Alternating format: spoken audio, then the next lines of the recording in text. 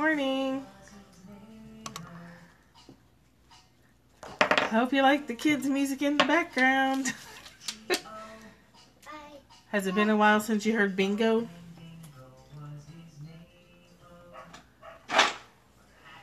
Hi. Hello.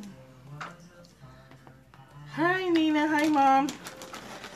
I'm prepared with snacks to shove in their faces. Nina, I got your email. Your description of toddlers was so funny. I couldn't stop laughing. It was hilarious. Flinging fruit and running around. Jumping on tables. And the mental image was so perfect. Okay. They're quiet for the moment, so let's jump right in. Hey, Roseanne, your daughter's adorable. I saw your Facebook post. They're so cute. Hi, Linda. Good morning. Oh, she's super cute. Good morning. Good morning. Oh, I bet. The fun ones are always a handful. You're back. Susan, I messaged you on Facebook. I don't know if you check your Facebook messages very often. I sent it last night. Let's just jump right in while we have a moment of quiet. Hello. Okay. I'm just going to go for it. Oh, good. I'm putting the materials for your daughter in the next couple of weeks. Let's see. We're on 55 already. Yeah, while they're being quiet, I'm just going to jump right in. And hello to replay viewers and web viewers and people coming in and people already here. Hey, Michelle. The sign of the mysterious. We're on 55. This one's interesting already. Being full of power is like being a baby. Scorpions don't sting. Tigers don't attack. Eagles don't strike. Soft bones, weak muscles, but a firm grasp. Ignorant of the intercourse of man and woman, yet the baby penis is erect. True and perfect energy. All day long screaming and crying, but never getting hoarse. True and perfect harmony. Awkward. Her notes say, as a model for the Taoist, the baby is in many ways ideal. Totally unaltruistic, not interested in politics, business, Trump, or Cruz. Weak, soft, and able to scream for hours without wearing itself out. Its parents are another matter. That is so true. The baby's unawareness of poisonous insects and carnivorous beasts means that such dangers simply do not exist. Again, its parents are a different case. As a metaphor of the Tao, the baby embodies the eternal beginning, the ever-springing source.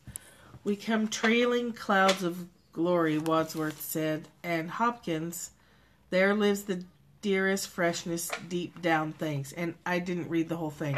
I've gotten so used to them being one page that it actually continues on the other page. So hold on just a second and I'll read the rest of it. So there's no Peter Pan refusal to grow up, no hunt for the fountain of youth. What is eternal is forever young and never grows old, but we are not eternal in the sense of our physical selves.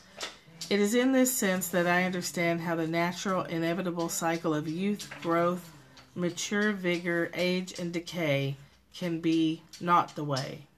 The way is more than the cycle of any individual life. We rise, flourish, fail. The way never fails. We are the waves and it is the sea. That's a great way to see it.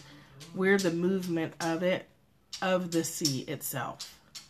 So the verse that I skipped, and sorry about that, so I'll back up just a little bit. True and perfect energy, all day long screaming and crying, but never getting hoarse. True and perfect harmony. To know harmony is to know what's eternal. To know what's eternal is enlightenment. I would agree with that. Increase of life is full of portent. The strong heart exhausts the vital breath. The full grown is on the edge of age, not the way. What's not the way soon dies.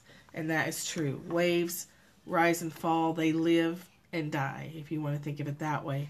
But the ocean itself doesn't. So what animates our bodies doesn't die. But our bodies do. So that's what they're talking about. That's the mysterious stuff, is understanding that we are the sea and we're in motion. But that part that's in motion comes and goes. Oh boy. Okay. I'm just going to go right on to the second book.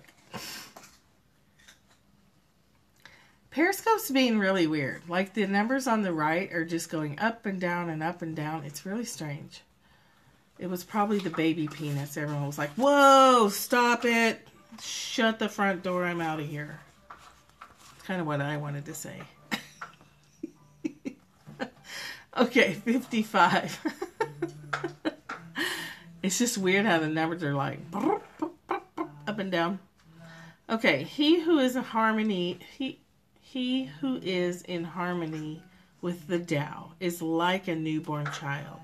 Its bones are soft, its muscles are weak, but its grip is powerful. It doesn't know about the union of male and female, yet its penis can stand erect, so intense is its vital power. It can scream its head off all day, yet it never becomes hoarse, so complete is its harmony. The Master's power is like this. He lets all things come and go effortlessly without desire. He never expects results, thus he is never disappointed. He is never disappointed, thus his spirit never grows old. Oh, I was just complaining about Periscope being glitchy again. Sorry about that. I started really quickly too, Catherine, because the babies are actually being quiet, so I thought I better take advantage of it. I like that last part. He lets all things come and go effortlessly without desire, in the sense of grabby kind. Me too. He never expects results, thus he is never disappointed. He's never disappointed, thus his spirit never grows old.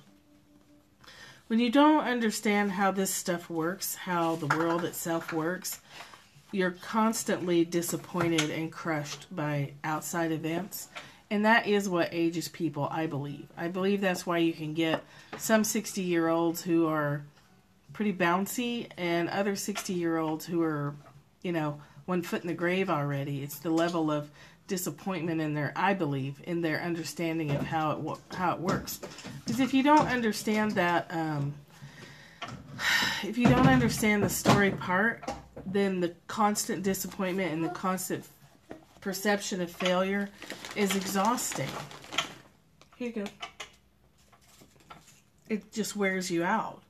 So it crushes your spirit, and that's reflected in the body, where the body is just deteriorating. Because the same two 60-year-olds can have issues with their body, but their spirit makes a difference in how they look and their energy levels and all that stuff. My dad, despite all his problems, when he was 60, was still curious about life, still learning, still, I was going to say energetic, but he had some chemical assistance with that, so I don't really know what his natural energy level would have been. But he was still talkative and still interested in the world as a whole. Whereas, that's sad, because of her attitudes. Whereas my my father-in-law, who's Heath's stepdad, he loved learning new things. So Heath's stepdad is only like a year older than what my dad was. So he's just in his 60s, early 60s. And he looks like he's 80 years old. You will be. What's the matter? Here, you need a refill? Here you go. Here you go. Here. Nope. He's completely, he has stopped learning, and I think that's critical to staying as, young. and in connection with the energy of source. If you stop learning, then I really think your mind starts to deteriorate pretty rapidly, and your interest in the world just wanes. And I think that puts you on a faster track to death. I mean, that's just my opinion. I don't have anything to base that on except watching people age and myself getting older. So Heath's dad doesn't do anything. He goes to work. He watches TV. Yeah, it's really sad. He doesn't read. He doesn't even watch like new TV shows. Yeah, when you stop growing, you start dying. I absolutely believe that true. Age from boredom, not use. Yeah, and you grow by learning. Absolutely. I really believe that's true. So I think that, the book is important today in that, we can retain that openness of a baby. We can retain that connection and harmony with energy. When we're in harmony with everything going on around us, our energy is much higher. Letting things come and go. Well, those are pretty good. At least Big Bang is a new show, relatively speaking. Heath's stepdad watches old shows and news, and that's it. He won't even watch anything like a new TV show or a movie or something. He's very, and it's just weird. The contrast between the two was so different. Where are you stashing these? She keeps coming back for these little veggie straws. Hi, Betty. Here. Who wouldn't? She's beautiful. Here you go, Ashlyn. Here you go. One more? You don't have to shove. She shoves the whole thing in her mouth before. Here you go. They're eating these little veggie stars, which aren't great, but I suppose they could be worse. Judge Judy and everything related to it. So, divorce court and court TV and all those things. Does she yell at the TV? Anyway, that stuff will get you old quick, I think. Better pick up a book and read it now and then. Find something new. Let's talk about her and Katie. Let's talk about her. Let's talk smack about her. Let's not. That's rude.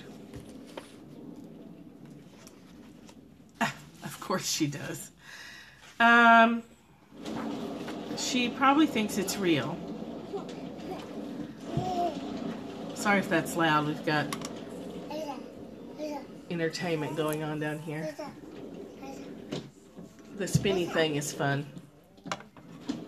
We got one in her pajamas still because she flat out will not let me dress her, and I'm not interested in fighting that battle yet.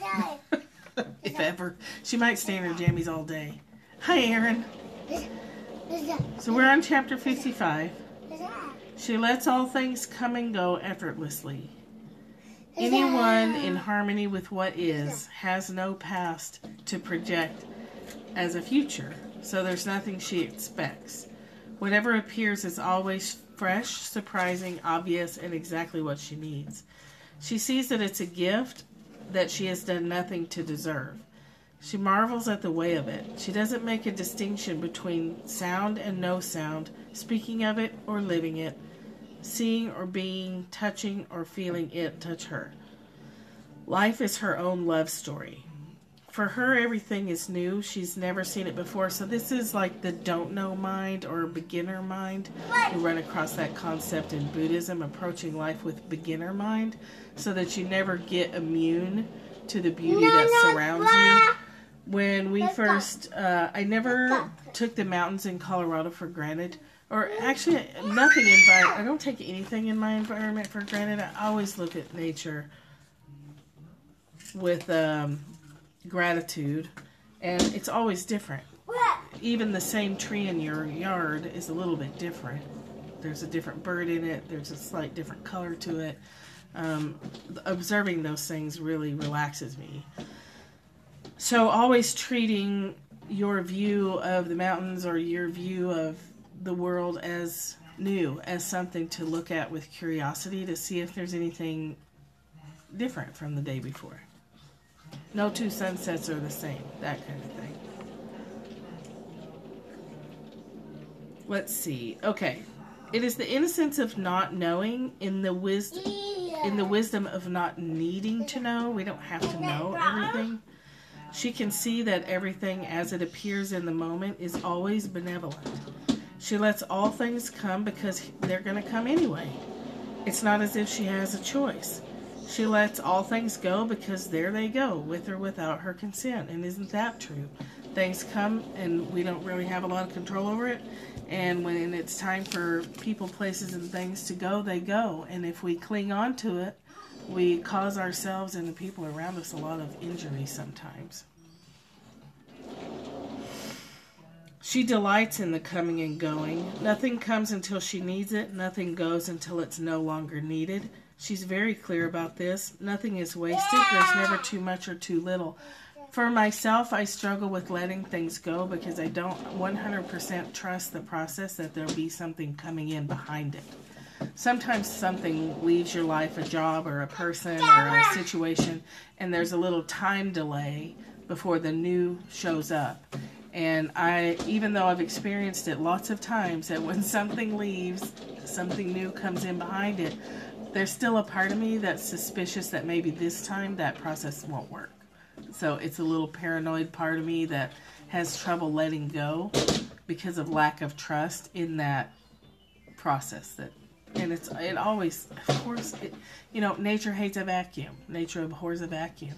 When something leaves, something comes to replace it. But we have to be centered and stable in the uncertainty of the in-between. Well, we don't have to, but it works better if we do. She doesn't expect results because she has no future. She realizes the efficiency, the necessity of the way of it, how full it is, how rich, beyond any concept she could have of what it should be, it being whatever, reality. In that realization, her life is always renewed. She herself is the way of it, always opening to what comes, always contented. If we 100% trusted life and the process of it and the wave-like nature of it coming and going, we wouldn't freak out so much. We wouldn't freak out when our stuff isn't here as fast as we think it should be. And we wouldn't freak out when something leaves. Of course, in death, we're going to have a grieving process. And there's going to be that stuff to go through when we lose a person or a pet. That's not what I'm talking about, unless it just goes on forever. You have to grieve the losses. I think to not grieve losses, even if it's just a job or a vehicle getting stolen or something, to not allow the grieving process actually prevents what's coming in from coming in behind it. Whatever's coming in to replace it or add depth to your life again is delayed, I think, if we don't fully grieve and close the door of what just left. Does that make sense? Like we lose a job, we need to grieve that. Even if we left it on our own volition, we still have to acknowledge that maybe it's the chapter's ending. We have to acknowledge that that chapter has ended and there may be a time delay before we start the new chapter.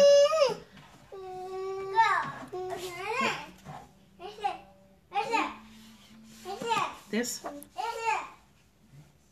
I'm not picking it up. Thank you. Nope. Oh no, we're not taking that off. They like playing with the bottles of oils, but now they decide they want the lids off. We're not taking lids off. Let me get paper and pens. Nope. Not taking it off. You can put it in the bottle, but we're not taking the lid off. Does that make sense to you that you have to say goodbye to stuff that's left or leaving before? Yeah, I know. To ease the way of stuff coming in. Here you go. Look at this. Whoa. And your own pen and your own piece of paper. Yeah. I think part of our problem even with our kids is we don't acknowledge their change from one stage of life to another. And we don't let ourselves say goodbye to the toddler to welcome the preschooler. Yeah, yes, yeah, definitely the same. They're in pretty good moods today. They seem to. They have a little language, and they talk to each other, and they go back and forth. It looks like a conversation. It sounds like a conversation. I think they understand what they're saying. They're talking quite a bit more.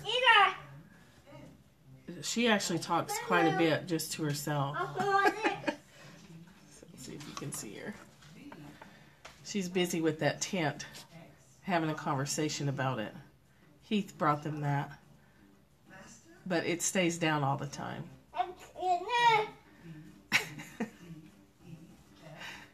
Do you want it set up?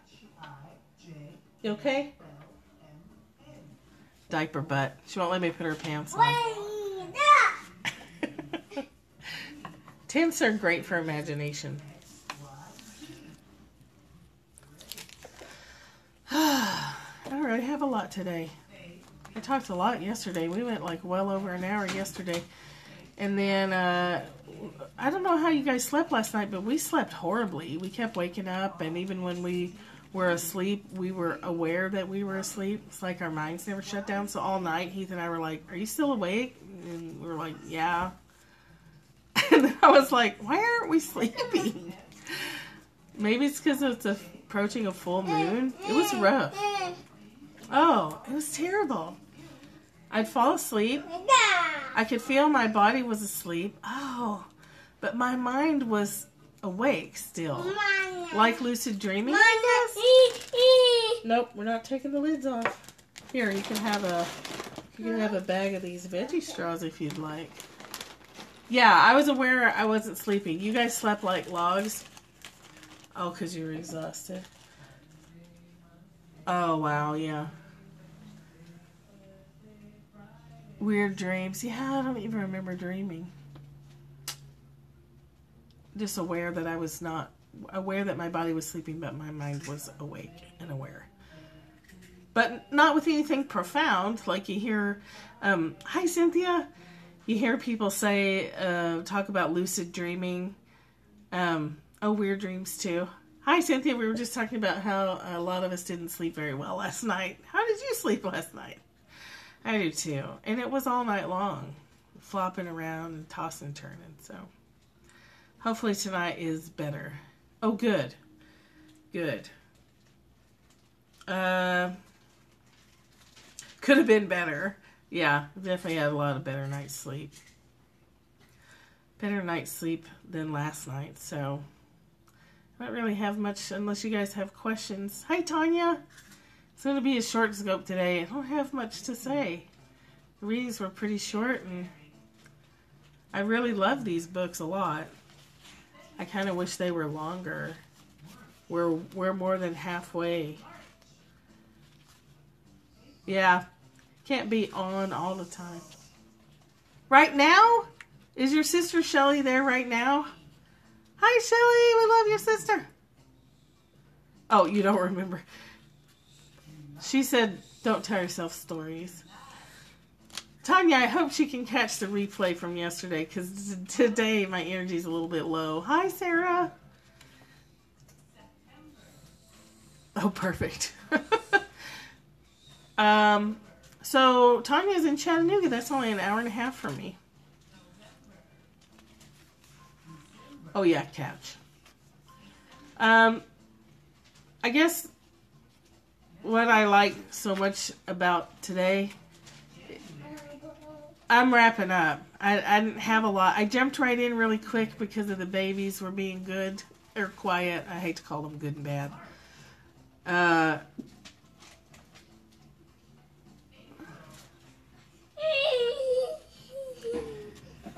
felt like we had to take advantage of it.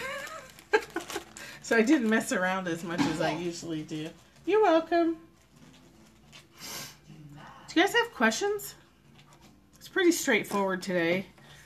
Tosha Silver has that change me prayer. Change me into someone who lets what wants to come, come, and lets what wants to go with ease and trust. It's a trust issue if you're clinging to things that are trying to leave until they get forced out of your hands. We've experienced that before, where we knew we were supposed to leave something or someone or a job or whatever, and we didn't.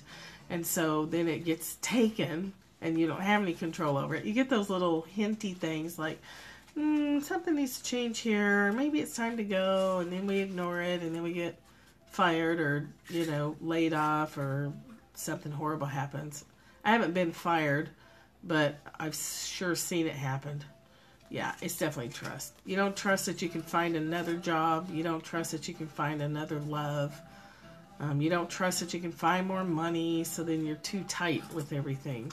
You're just living a tight-ass existence, which is no way to live. So,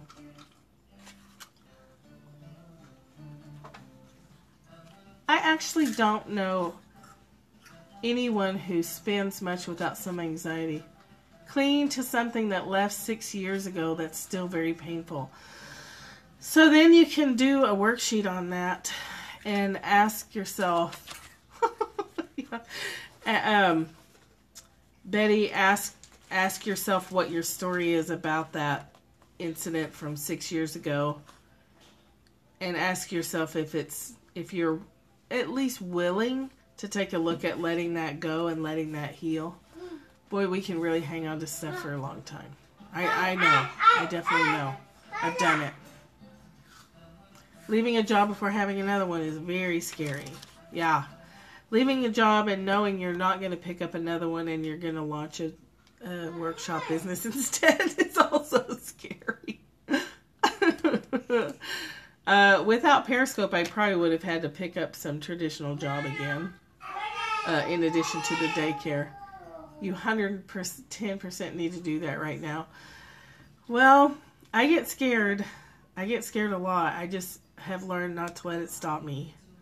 I get really scared about stuff, but I just know that if I stop, then I might not start again.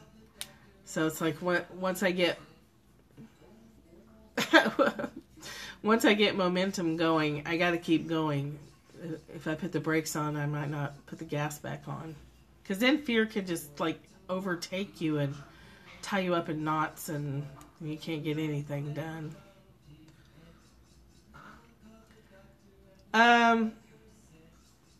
There's several military books and military, what am I talking about?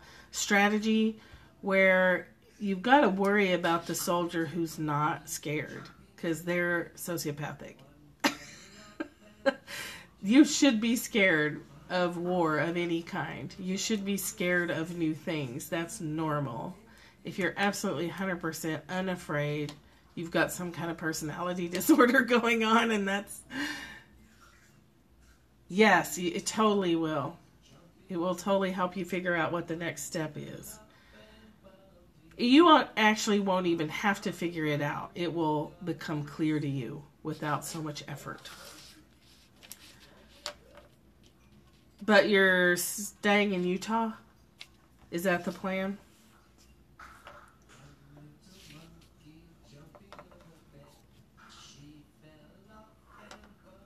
Right. Yeah, family stuff.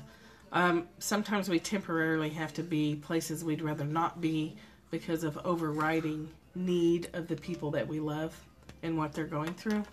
So we suck that part up and do the best we can to be happy in where we're at while we're supporting family members who really, really need help. Right. When I worked in Cheyenne, Wyoming is an interesting place. Let's just say it that way. Morgan says we need to put a big fence around Wyoming and treat it like we used to treat Australia, or like England used to treat Australia, and ship everybody there that's socially deviant. Just put a big fence around the state. There's only 100 and what? It's some ridiculously low population. It's really, really low population because there's There's nothing there. There's lots of wind and some bison. A penal colony. Yeah, she thinks you thought we already did. We kind of did. So driving back and forth from Cheyenne was an interesting experience too, because trucks literally do blow over, and you'll come up on them if they've just blown over, and that makes sense. And the truck is just laying on the side of the road. Good morning, Tina. The trucks just blow over in the median or right on the highway, and I had one passing me once, and its trailer tipped. Right as it passed me, its trailer went boink and then bounced back up, and I was like, whoa!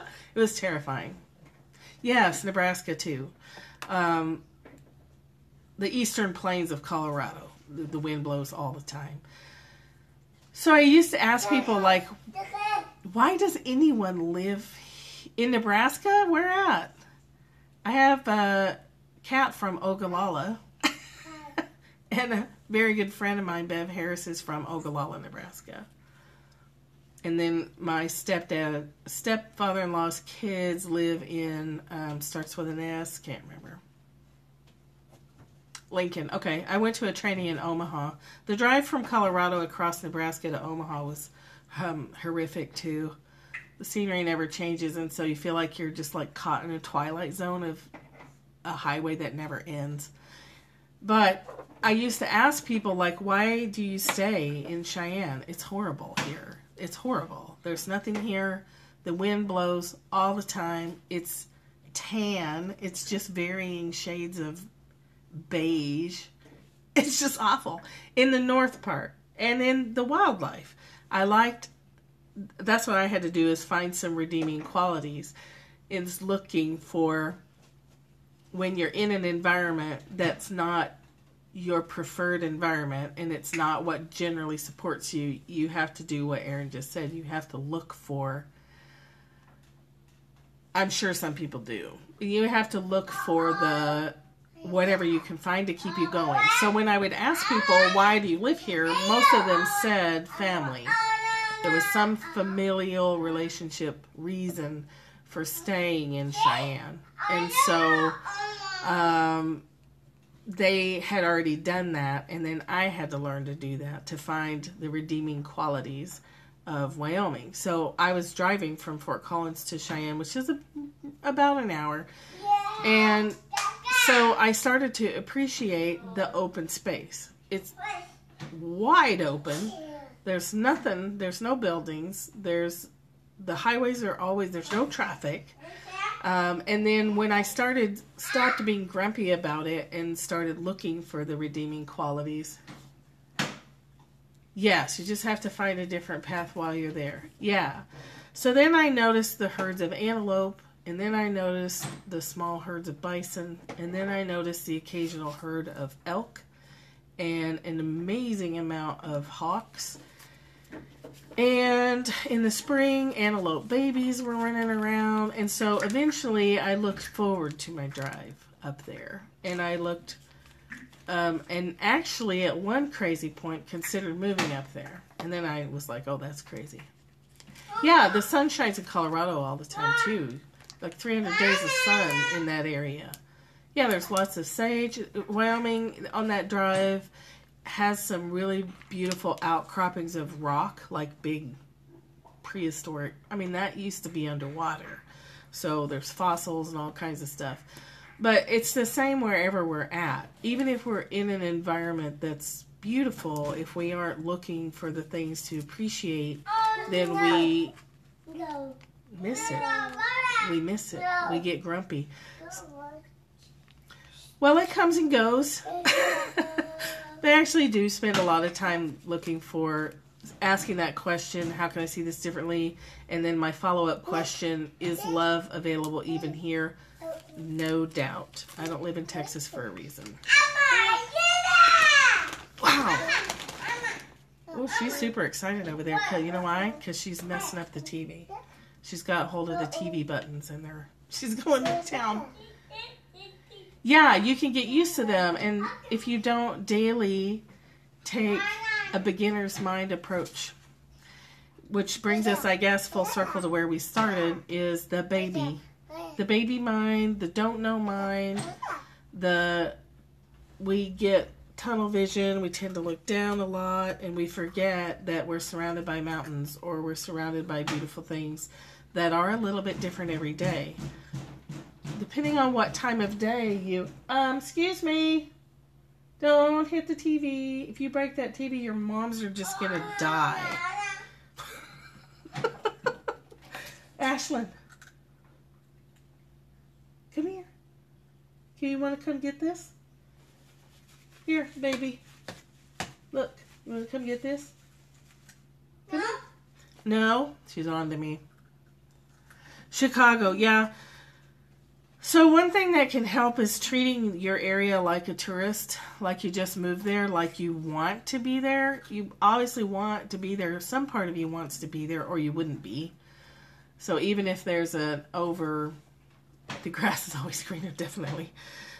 Even if there's a reason to be there, you're grumpy with Kentucky. It does sound like a country song.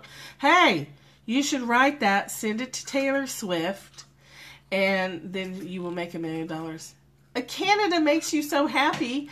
What part of Canada are you in, Tina? Because we're probably going to come be your neighbors. Canada for president. Alberta. Oh my gosh. Everyone I know is jealous of Canadians. So just so you know, we love where you live too. I have a friend who lives in Canada now. She's American, but she lives in Canada now and absolutely loves it. Ontario, I think she is at. I think she's in Ontario. That's a squirrel. Uh-oh. Chapel Hill over here on the East Coast. You're moving to Vancouver Island? Oh! Tina, stop! You're making me so jealous. Oh, that's cool. That's not very far from me. Vancouver Island is like the ultimate, isn't it? British Columbia, that whole area. Yeah, wait, Cynthia, are you still on here? She's over there on that side. You and Cynthia could meet up for coffee. Oh, Canada, we want to live with you, Tina and Cynthia. We want to come live with you and have free, better health insurance.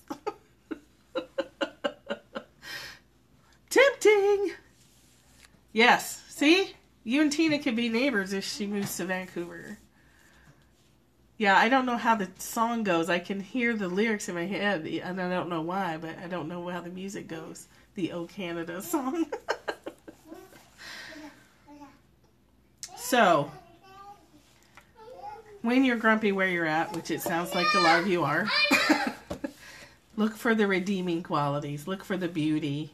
I know that Utah has a lot of deficits, but it also has a lot of beauty. You grew up in northern New York.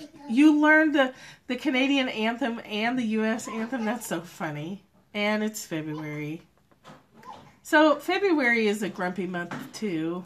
We're in between waiting for spring. Yeah. Yeah.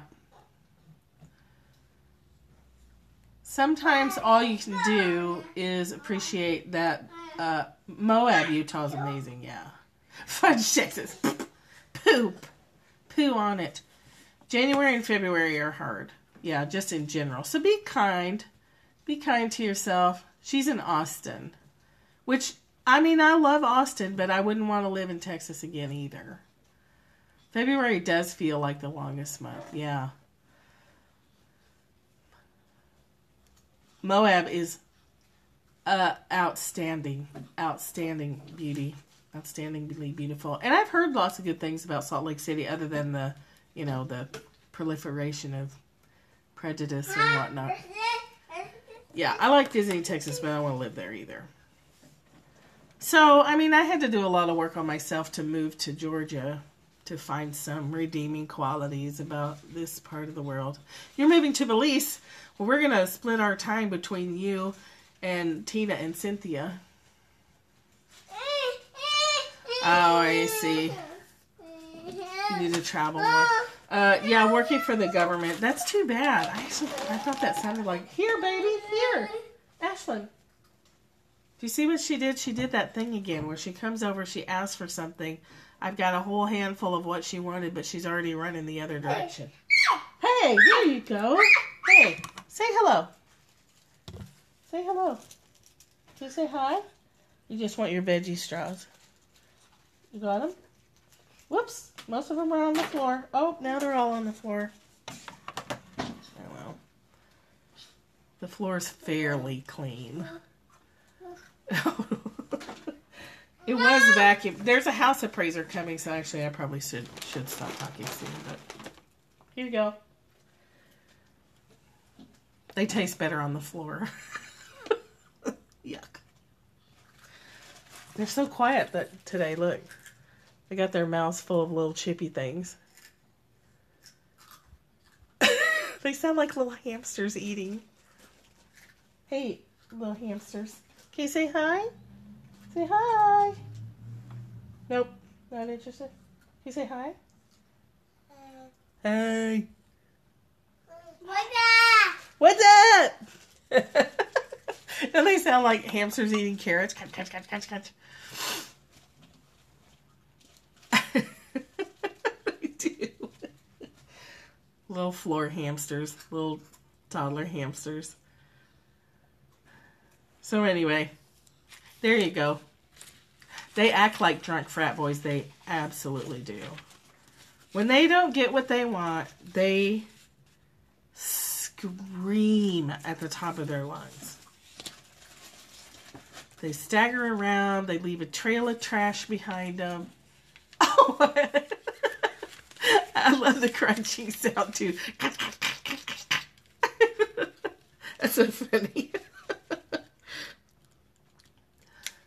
So take a look outside today with a beginner's mind. Pretend that you just woke up from a different life and now there's this whole new world out there for you to explore. Look at it as if you've never seen it before. And just see. Sometimes you can only get a moment of appreciation. Yes, that's exactly what they remind me of. There's a little hamster video running around where he's laying in his little hamster bed eating a carrot. Yes, your parrot. The little hamster video eating his carrot in bed is so adorable.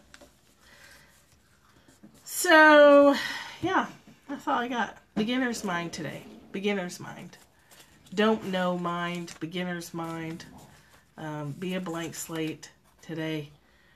I do know from experience that multiple times when I've been in crappy shit situations, that finding and writing down lists of appreciation, got it, check, shifted my situation pretty quickly. Once I could stop spending all my time complaining and feeling sorry for myself, which is my go-to familiar bad feeling when I get stressed out. Self-pity is my go-to, yeah. Self-pity and sadness is my go-to familiar bad feeling.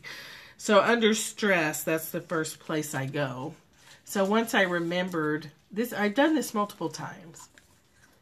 Oh, I bet. My friend Jenna and I spent 30 days making a list of 100 gratitudes every day together before we went home after work every day. So as soon as work ended, we'd meet in one of our offices and we'd write 100 things to be grateful for every day for 30 days. Yes, taking little trips help. I'm meeting Michelle and Tanya in person tomorrow. I'm super excited about that. I am a beginning toddler today. Good. Find something to crunch, because crunching will make you happy. So tomorrow's scope will have a couple of guest stars on it. I don't know how we're going to do it yet. And it probably will be late because I'll be driving. Yeah, gratitude journals are huge. I'm glad you brought that up. Because I will be on the road tomorrow. The scope will probably be before 12, but it might be later. I can't promise tomorrow's time tomorrow. Yay! After your good pity... Yes, have a pity party and then start your gratitude list. Get the pity party out of your system. Then find things to be grateful for. Good. It really helps. Anyway, after I started doing that pretty quickly, I got new job offers. Or I, stumbled across leads that led me to new jobs. But it never would shift until I found things to appreciate where I was. And I was in government jobs at that point too. And they are horrible. Okay. I'm going to go feed these hamsters and wait for the house appraiser to get here. And then take a nap. So I'll talk to you tomorrow. I don't know what time. I will be here. Just don't know what time it will be. Have a great day. Have a wonderful day. Love you guys. I'm grateful for you. Oh, did you guys hear that? Oh, looks like I got some diaper changing to do. I bet you're jealous, aren't you? Are you jealous that I have like a very loud diaper situation happening right here at the base of my chair? Yeah, I'll see you for reals tomorrow. Yeah, okay, bye.